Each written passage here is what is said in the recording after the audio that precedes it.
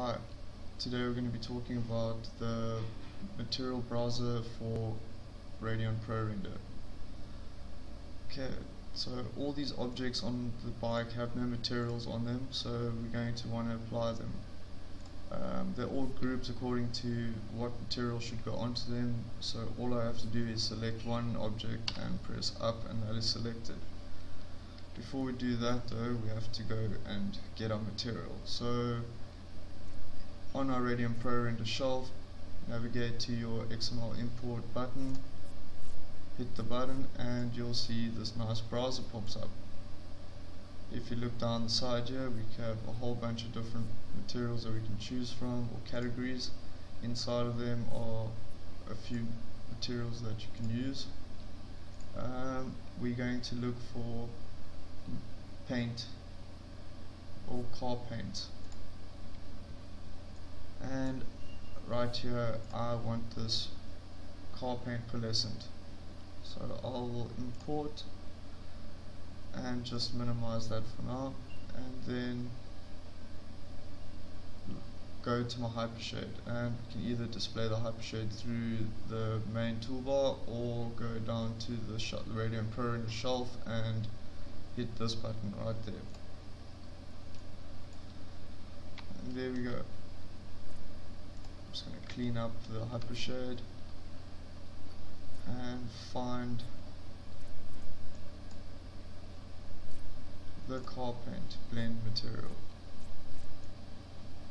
that we've just imported. So we can select our object in the scene and press up, and we've got all our objects that need the car paint material, and right click over the material in the hypershade and assign material to selection. Okay. Then we're going to want to add some stainless steel to the metal. So go to our material browser again and look for our metals, and I think the stainless steel is going to work nicely, and we can import that. Okay, so what you'll notice is that it's also placed it in our workspace, but this can get a bit jumbled up, so all you have to do is rearrange the graph with this button here. Okay. Go ahead and select the engine, press the up arrow key to get all the groups, and assign. Right click and assign material. You can also middle mouse click and drag onto the selected objects, but it's an either or method. Then we can go to our renderer and hit this little cutter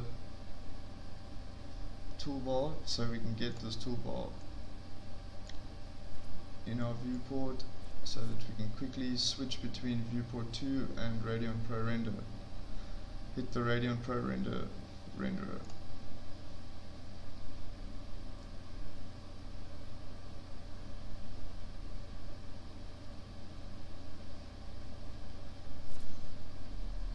And let me just frame this up a bit. And also I want to remove the depth of field. So select your camera by pressing this button, go to the camera shape, scroll down to depth of field, and just untick that. Now we want to zoom in a little bit, and we can hit Radeon ProRender again.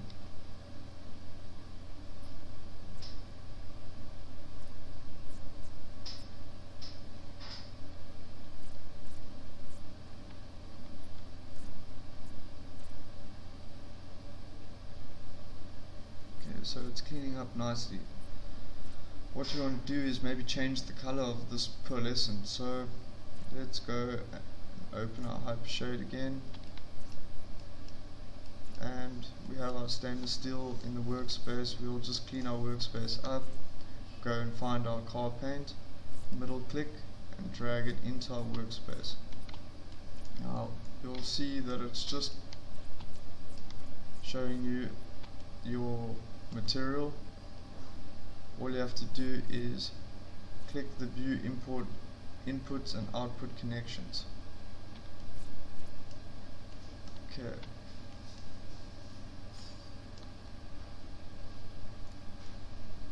So for color 0, which is the color info, we are going to just change the purple to an orange.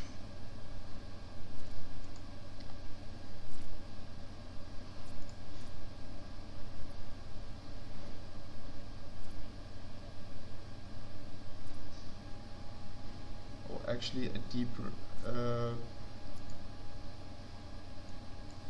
quite a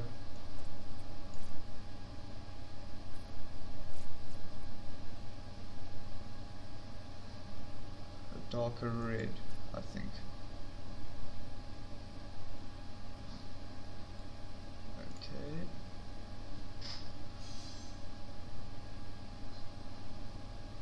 That wasn't the color.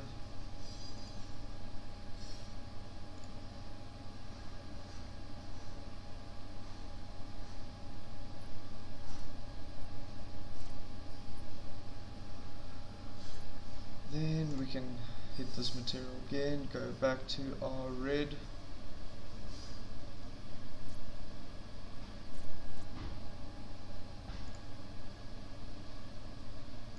and make this a lighter orange.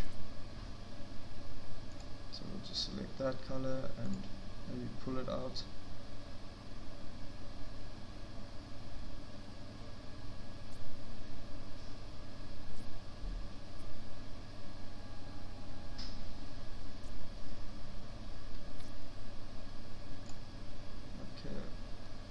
So these materials are quite easy to manipulate and to get what you want. We have our reflection. Oops. And that's also plugged into the material. We could make this more reflective or less reflective. Right now it's got a Fresnel plugged into it, and what you can do is just select this input and press the delete key.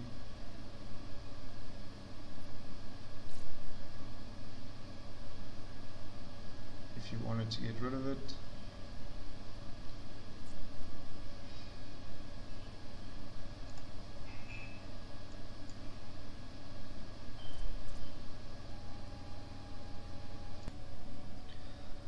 And that's a quick look at the Radeon ProRender's material browser.